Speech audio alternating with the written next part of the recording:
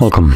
In front of me is a ZTE Blade A31, and today I'll show you how we can copy contacts from a SIM card to the device. So to get started, let's locate our contacts application, which for me is right over here.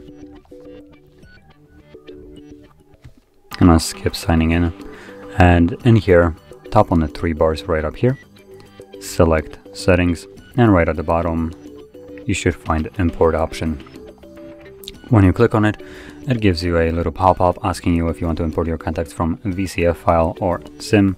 So I'll select SIM card, and this in turn will display all the contacts that are on my SIM card. Now, as you can see, they are all selected, but there is a chance for you. You might see some contacts that are kind of like deselected and also grayed out.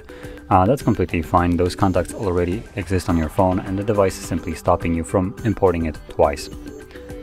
Anyway, from here we can select import. This will import all the selected contacts, give you a number of how many contacts it has imported, and now we can just go back and you can see them in your list. So that is how you could import your contacts, and if you found this video helpful, don't forget to hit like, subscribe, and thanks for watching.